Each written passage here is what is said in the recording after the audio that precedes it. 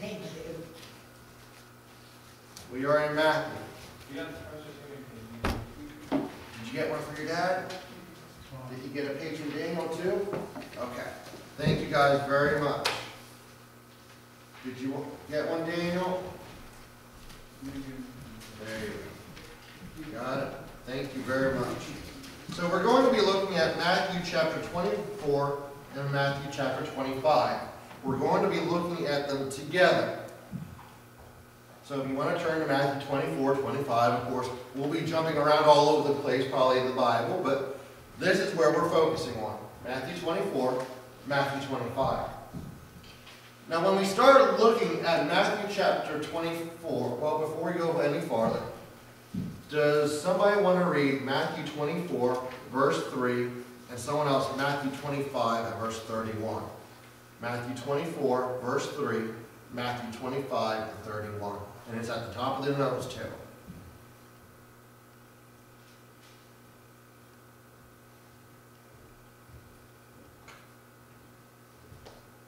I'll go ahead and read the first one, Matthew 24 and verse 3. And as he sat upon the Mount of Olives, the disciples came unto him privately, saying, Tell us, when shall these things be? And what shall be the sign of thy coming, and of the end of the world? Would someone else like to read Matthew chapter 25 and verse 31?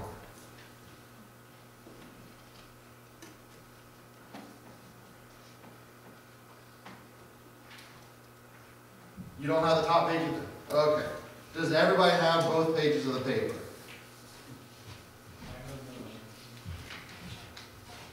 I was coming, but I had to get everybody else before. That's all right. I found out that I don't love you, it's just that I forget sometimes. I was going to come back there, but then I got stopped by the dot and then... Well, that always made it happen. It's all our fault. Now that we're done with the plain reading, does somebody want to read Matthew 25 and verse 31?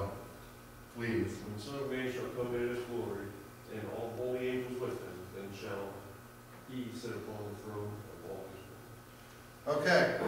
When we look at this passage of Scripture, we have to remember one thing. Do you remember what the Bible was originally like back in the time of Jesus? How many chapters did the Bible have back then? How many verses? What's that?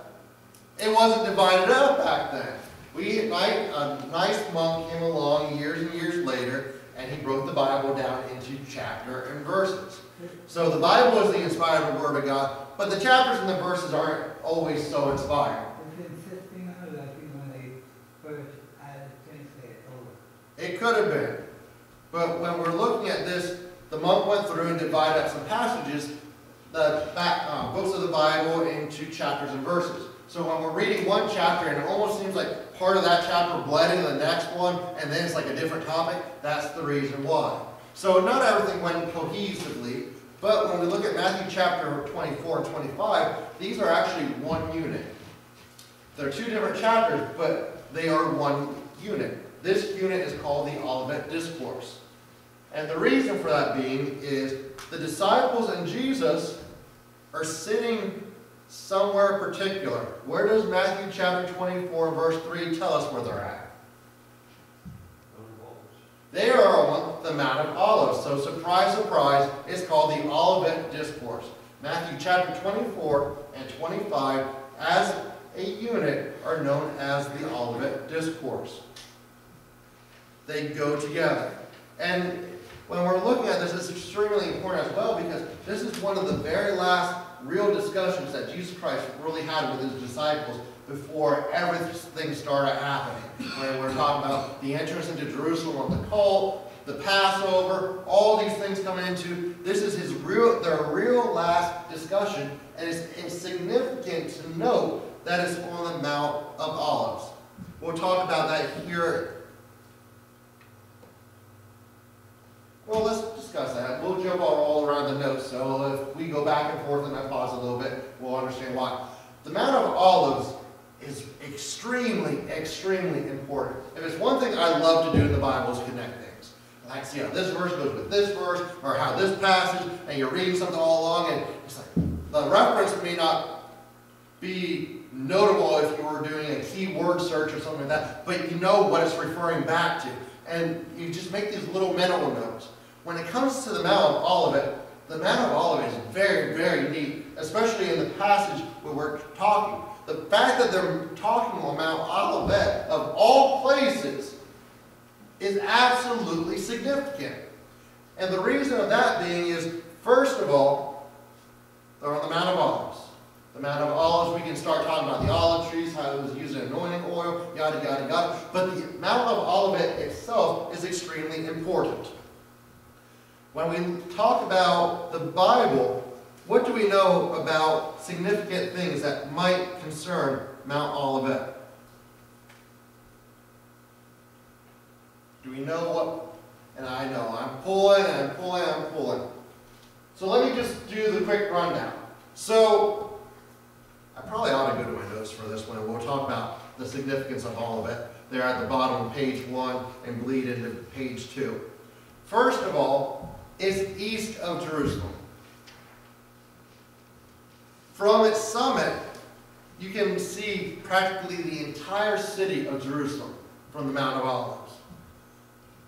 It is approximately a mile long and 700 feet high. It is a Sabbath day journey from Jerusalem. Would someone please read Acts chapter 1 and verse 12? Acts 1:12. And while we're there, would somebody be willing to look up Exodus 16:29? Exodus 16:29. So first we'll read Acts 1:12.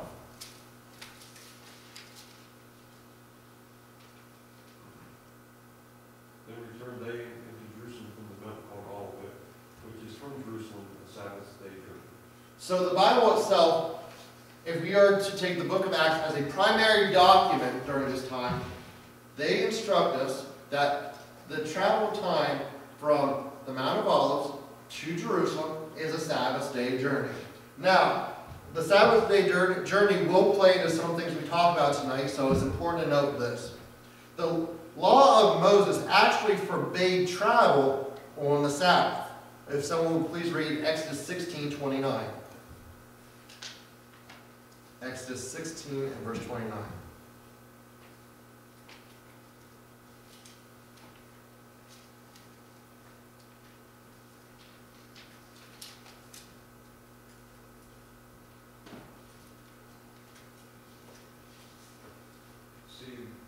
See, for the Lord hath given you the Sabbath, therefore he giveth you on the 6th day the bread of 2 days. Abide ye every man in his place. Let no man go out of his place on the 7th day. So he's not supposed to go out of his place on the Sabbath day. However, so when we get into the time of Jesus, there were restrictions on how far you were allowed to travel on the Sabbath day. When we'll be talking about a little bit later where talking about the end time, Jesus tells them, pray that the day that you flee is not on the Sabbath for this reason, because as Jews, they were only permitted to go so far. And according to Barnes' commentary, the Jews agreed that the distance that one was permitted to travel on the Sabbath was right around 2,000 cubits, 7 furlongs, or in our determined mileage, only about 1 mile. So the distance from Mount of Olives to Jerusalem was what the Bible was referred to as a Sabbath day's journey, which is about approximately 1 mile. And we should know that it was called Olivet because we've already mentioned earlier from the fact that olives were grown there, olive trees. Now, when we look at Mount Olivet, there were 2 roads to get past Olivet itself. There was a road down along the mountain and a road over top of the mountain. To put it in our geography, it was Peter's Mountain. You either went around it or you went over it. And that was basically the way to get around the Mount of Olives. And this is interesting as well, because now we move into the second important reason on why he was on the Mount of Olives. Do you remember where Jesus told them to go for the colt and the donkey when he was going to make his triumphal entry through Jerusalem? No, he didn't tell him to Bethlehem, but it does start with a B. What famous place does Jesus have friends at?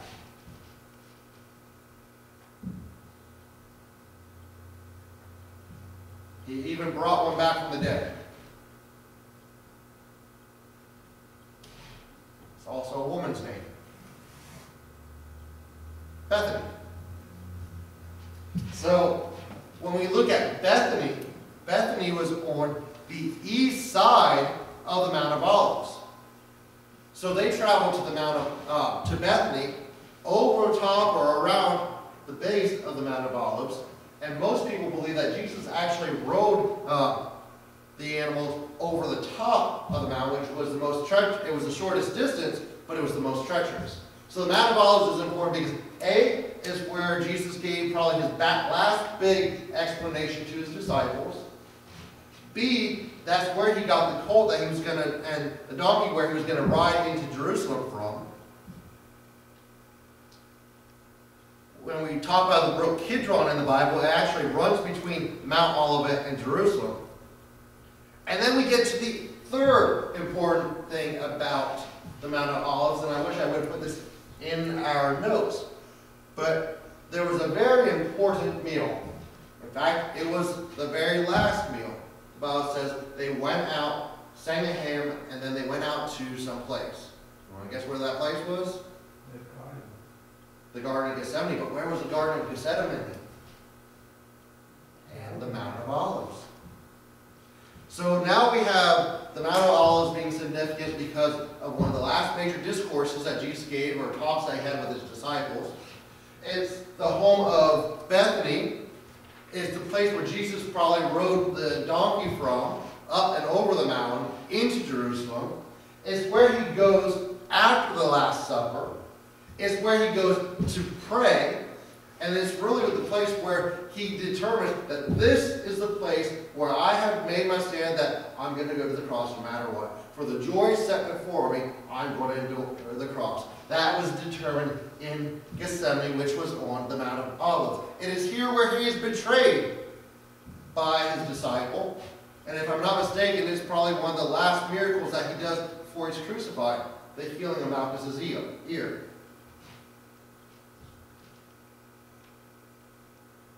If we go a little bit farther, the Mount of Olives is significant for another reason. If someone would read Acts chapter 1, 11 and 12. Acts 1, 11 and 12.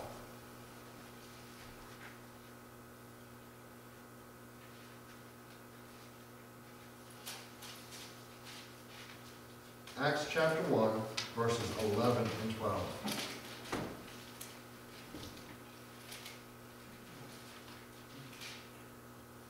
Which also said, "You men of Galilee, why stand ye gazing up into heaven?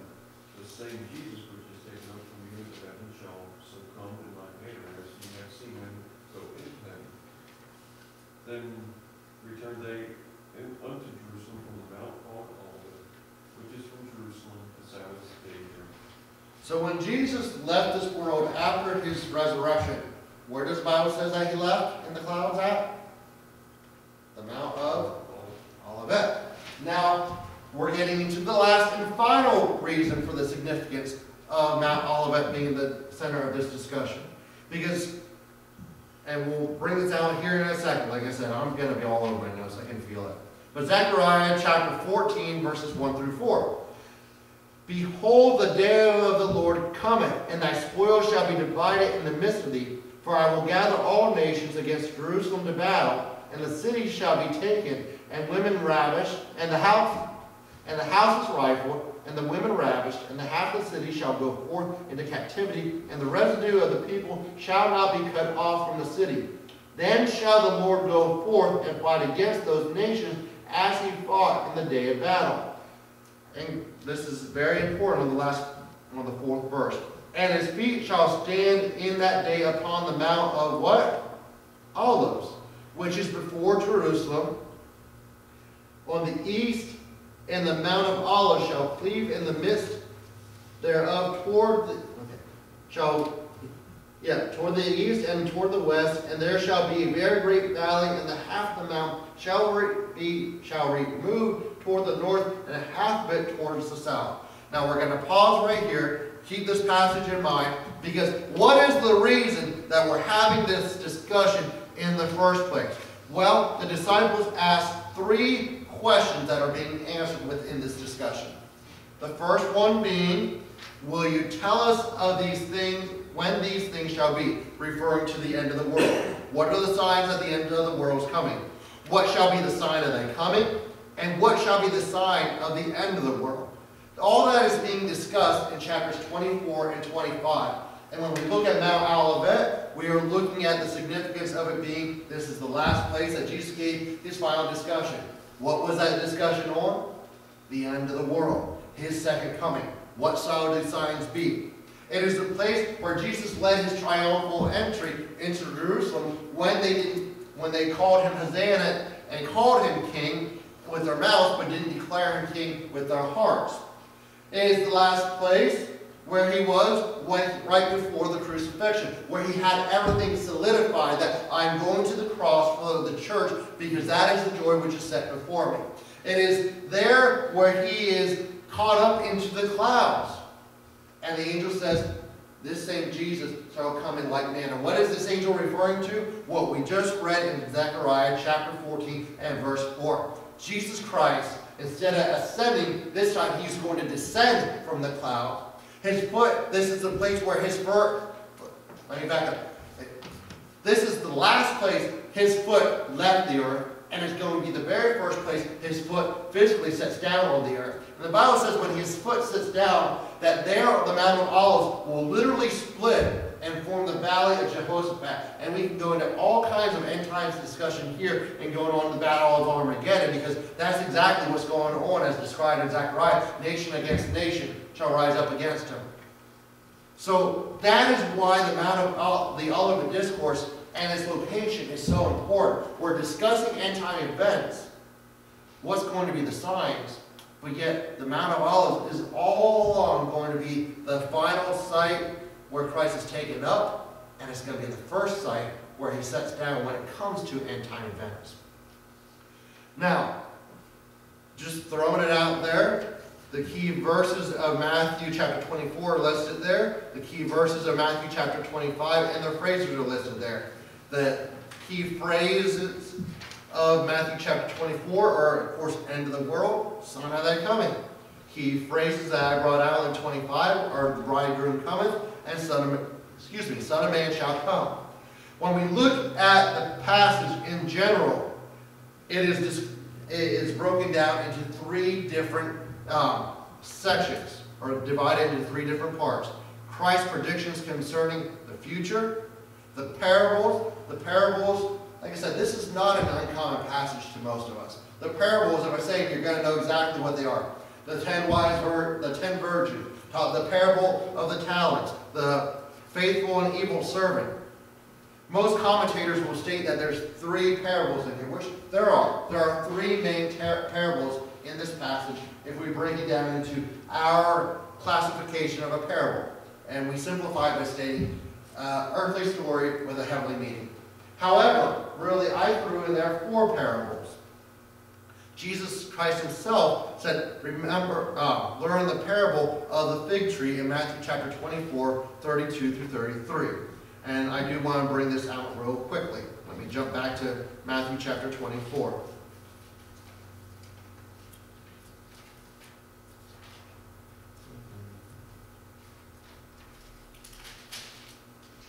Matthew chapter 24, 32 through 33. And the Bible reads, Now learn a parable of the fig tree. When his branch is yet tender, and putteth forth leaves, ye know the summer is nigh. So likewise ye, when ye shall see these things, know that it is near, even at the door. So when we look at this parable, it's not something that we would think of a parable, like a heavenly, earthly story with a heavenly meaning. And, oh, I can't grasp this. But this parable is extremely, extremely important Because of all the parables that Jesus Christ gave us in his entire lifetime, of all the parables that Christ mentioned with the disciples and everything else, recorded, and I'm sure there were probably unrecorded ones as well that we don't have written down and documented in the scriptures. There is only one parable that you're going to discover that Christ actually told them to learn. He didn't tell them with the parable of the wise men, of the virgins to remember this or learn it. He didn't tell them to learn the parable of the evil and wise servant. He didn't tell them to learn the parable of even when you're comparing the soil with the stony ground. This 2-verse parable is the only one he told them to learn. And that is the parable of the fig tree. This is extremely important because, especially of the topic at hand contained within these 2 chapters. Because we're discussing the end of the world. And he mentions, learn the parable of the fig tree when its branches are yet tender. And I'm just going back to make sure I have everything accurate when I'm saying it. And putteth forth leaves, ye know that summer is nigh. And he says, likewise, when ye shall see these things, know that it is near. What is near? The end is near. Even at your door, the coming of Jesus Christ is at the door. So what is the parable of the fig tree?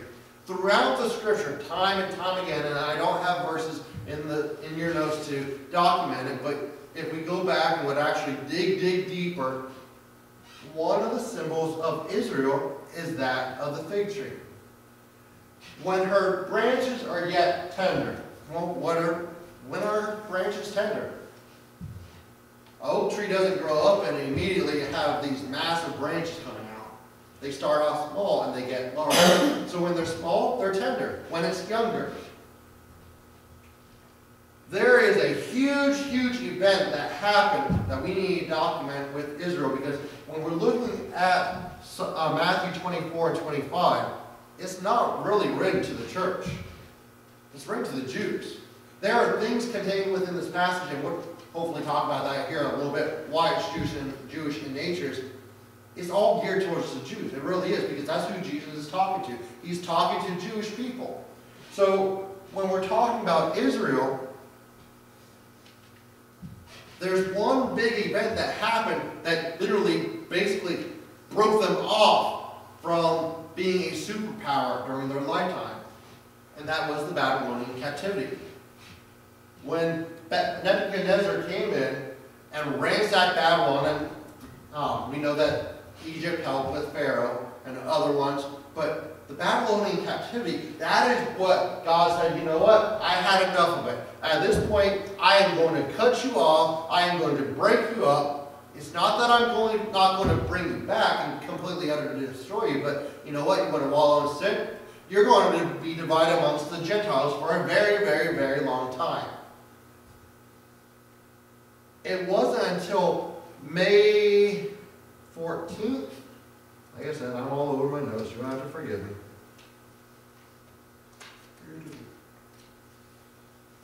May of 1948, May 14th, 1948, that is the first time since Nebuchadnezzar ransacked Jerusalem and took it under, that Israel actually became a nation. We know that Titus helped destroy it in 70 AD, but Israel wasn't a nation for hundreds and hundreds of years. And then all of a sudden, in 1948, we have something completely out of the ordinary. We have England trying to figure out what she's going to do after she has this big old upheaval with her colony in India. What are we going to do about Israel? Well, let's just make her own country and be done with it. She's no longer going to be one of our colonies. Let's make Israel her own country. And in 1948, the fig tree comes into existence. Now, while her branches are yet tender, beware, because the coming of Jesus Christ is at the door. Really, Israel's not been a nation that long. I mean, really, if we talk about America, America's not been a nation that long. We've been around for, what, 200 years? going on 300 years, hopefully. And Israel just became a nation in 1948. It hasn't even been 100 years. However, if we go back to reading the scriptures, there's a passage where this generation shall not pass. I did not mark the verse in my notes. But this generation shall not pass. What is a generation? There have been all kinds of speculations on what a generation was or is. Because some will claim that it's the gap between generation to generation, about 15 years. Others have argued that it's about 30 years. But if we go with the lifetime or the lifespan of a human being, it could be 100 years, it could be 90 years. And really, when it comes to Israel being a nation, has it even been 100 years yet? No. So her branches are still yet tender. But if we know one thing, it's this. This generation shall not pass. The coming of Jesus Christ is coming quicker than we could ever dream or imagine. So when we look at Matthew 24 and 25 as the Olivet Discourse, this is an extremely important passage for all kinds of reasons. But it gives us insight to what the coming of Jesus Christ shall be and what the signs of the times shall be like before that. And I need to move on quickly because I am practically out of time. But why is this passage Jewish in nature?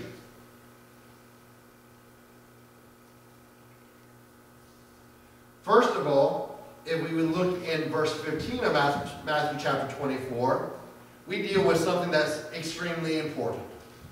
What is mentioned in Matthew chapter 24 and verse 14?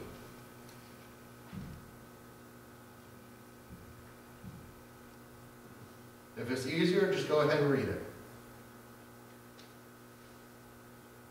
So verse 14 or 15, I'm sorry, 15. 15? Daniel's prophet. Daniel's prophecy. And what was the prophecy concerning? It's concerning one big event.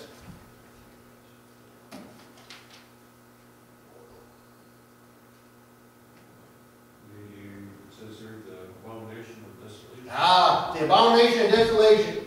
We find that occurring in Revelation chapter 12, and it's in your notes, because I am all over the place at this point. But the abomination of desolation. We as a church, for the most part, believe in a pre-tribulation rapture. That the rapture is going to happen in Revelation chapter 4.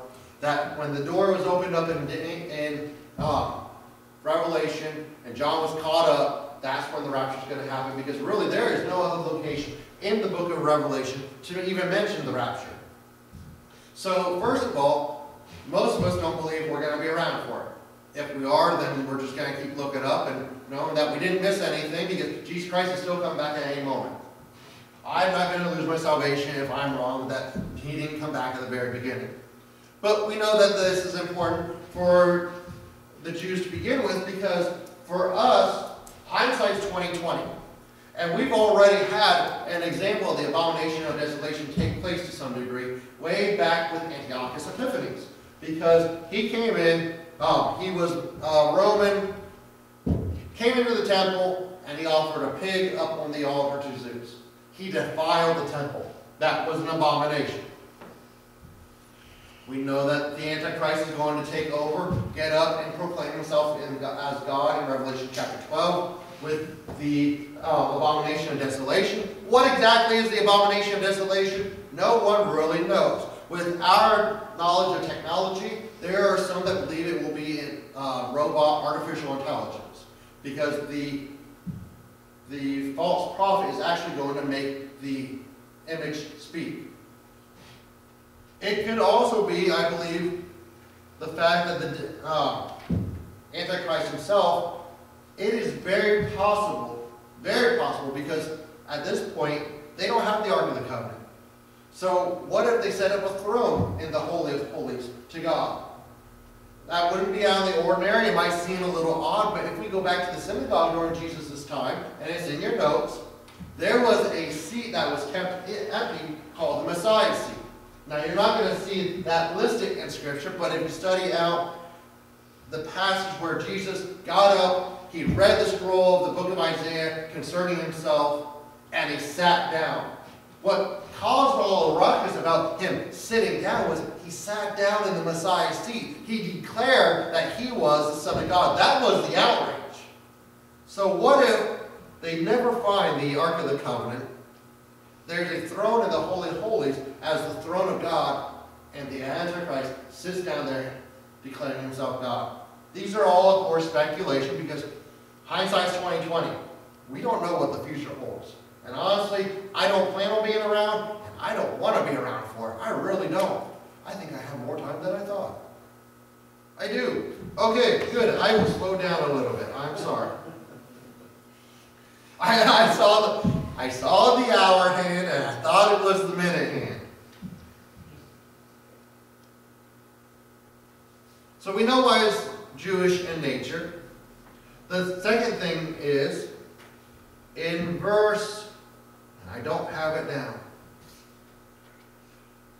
Someone please read, well, I'll go ahead and read it because I didn't put the chapter. I think it's 24. Is it 16 to 20? Yep, Matthew chapter 24, verses 16 through 20. Then let them which be in Judea flee into the mountains. And this is the passage that mentions the Sabbath day journey, so watch out for it. Let him which is on the housetop not come down to take anything out of his house, neither let him which is in the field return back to take his clothes. And woe unto them that are with child, and to them that give suck in those days. Verse 20, but pray ye that your flight be not in winter, neither on the Sabbath day. Jesus gives warning that when they see these things start coming to pass, flee to the mountains. And let me just back up. And he actually mentions what we were just speaking of, the abomination of desolation, as mentioned in verse 15. In verse 15 we have the abomination of desolation, and Jesus Christ tells his disciples, when you see these things, you know what? Don't even get your things together, but flee to the mountains. We actually have historical reference to this, because when Titus ransacked Jerusalem and tore down the temple in 70 AD, there was a group of Jews that actually remembered this passage, and they took off. And you know where they fled to? They fled to Petra. Petra is known as the Red Rose City. I should have went into more detail with my notes, but I was running out of sections, space with my notes in general. But Petra is the Red Rose City. And I know what you're saying in your mind, brother. What in the world is that? We have to get a little carnal to really realize what it is, but we've all seen at least some of the images of Petra. Because the treasury of Petra is what they used for the shooting of Indiana Jones. So if you've ever seen the Red Rose City, the Indiana Jones, don't admit to it, but the shot there that they use, the most famous one, is of the treasury. And that is the most famous shot that you will see of any picture, is the shot of the entrance into the treasury of Petra. The crescent moon, that was the canyon going into Petra. Petra is a fortified city in the mountains with one entrance. And it is a tough entrance. And you can't get a large army through it. The whole reason, if we go down to the Autobahn, the reason Hitler created the Autobahn in the first place was so he had a wide, vast road where he could move a lot of military down and a lot of military equipment as fast as possible. Well, when you have a little narrow path, you can't get a large army down it. Plus, they can attack from up above. So when you're in that crescent, I can't remember how many men across you can get through there, but it's not many. And if you're up on top and everybody's stuck in that canyon, it doesn't take much to push rocks, boulders, and with today's technology, just annihilate them. They are stuck. So Petra is literally a fortress. So where will the Jews flee during the tribulation period when they see the abomination of desolation? Those that are looking are knowledgeable of the scriptures. More than likely, they will go back to that Red Rose City, the city of Petra. Okay. We are living in a time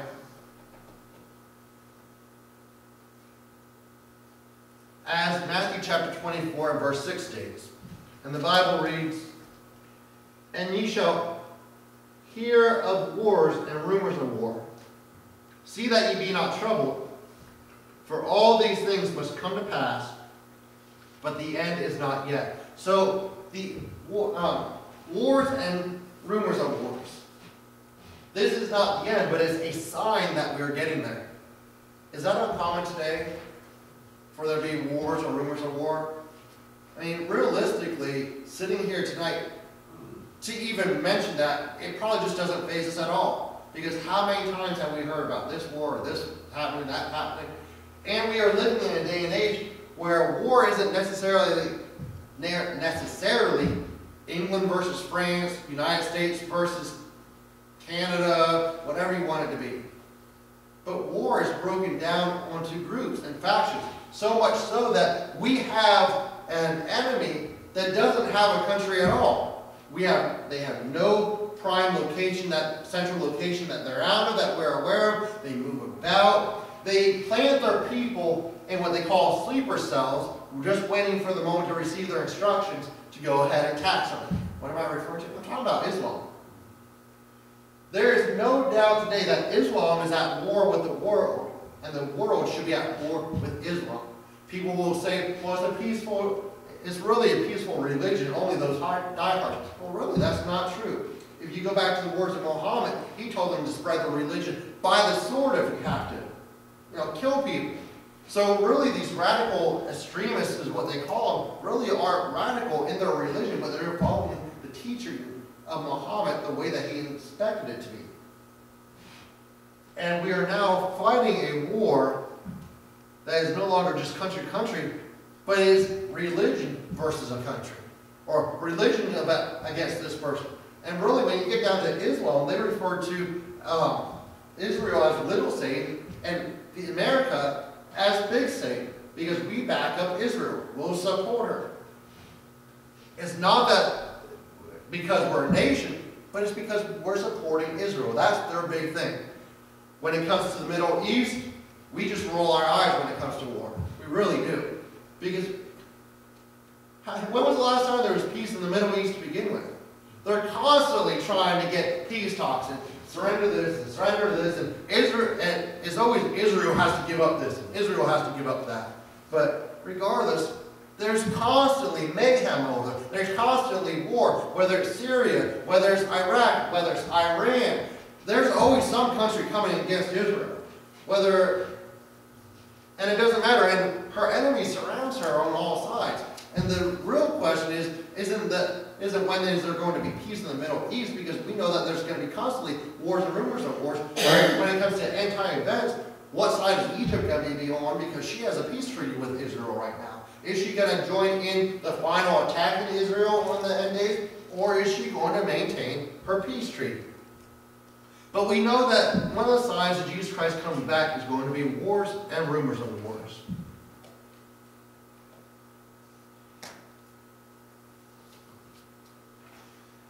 If we go down to verse 7. For nation shall rise against nation, and kingdom against kingdom. And there shall be famines, and pestilences, and earthquakes in diverse places. But we're going to go ahead and read verse 8 to tie this all in. All these things are the beginning of sorrows. So this isn't the sign of Jesus Christ coming back. This is just the beginning of everything getting into place. God is getting the ball rolling. And we're seeing these things more and more, especially earthquakes is probably the ones that we notice more and more. Just back in 2011, we had an earthquake that I would think be in a weird location. And that was in central Virginia. And where was that earthquake felt? We literally felt the aftermath of the earthquake here in central Pennsylvania, exactly where we're at. We felt the tremors. When was the last time that we actually felt a tremor or something like that before from an earthquake? Earthquake in diverse places. And we can go on and on and on. I'm sure there's other places we could talk about with earthquake that normally it wouldn't be. But this one just hits home for us because this is where we live. We had an earthquake in 2011 that literally shook the ground where we're at. It may not have been to the point that anything collapsed, but it was enough that we felt it and things maybe moved a little bit. That is odd for where we're at.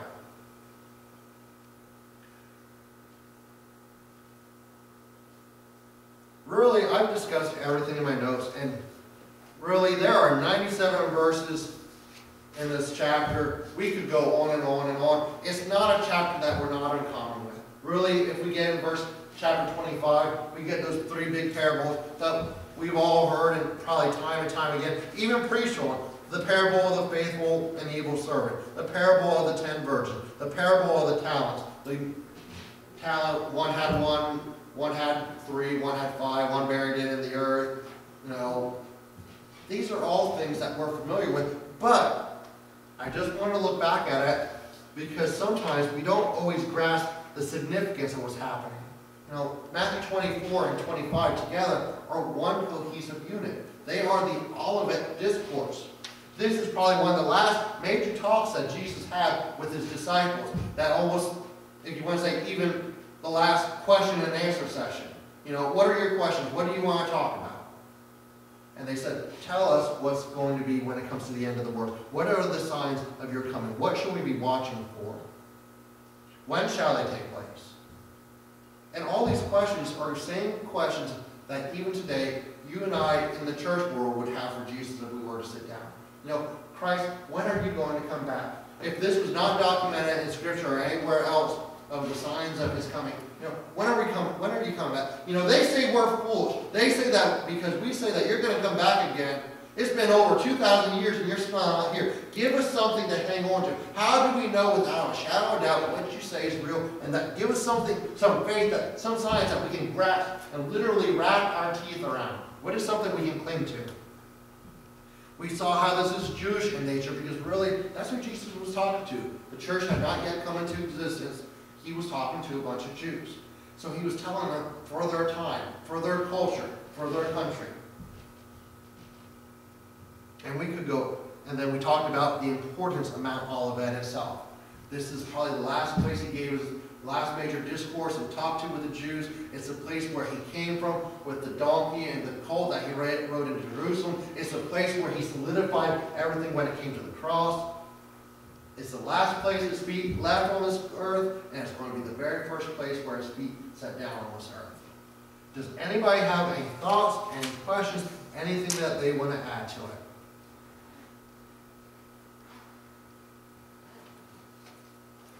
If nothing else, I hope that it provided some insight, that we were able to glean something, maybe connect some pieces. Because the more we study the Word of God, the more things just come alive, and we see this connects with this, and this, and this, and this, and this. And they just mesh. The Word of God just goes hand in hand all together. Everybody's heart's clear, no thoughts, any questions? If not, let's all stand. And Brother Peterman, would you like to dismiss us in prayer tonight? We're so thankful once again to be here tonight, Lord, to be in your presence, to hear this word tonight, Lord. Lord, we ask that it just falls on fertile ground. Lord, just roots in our hearts.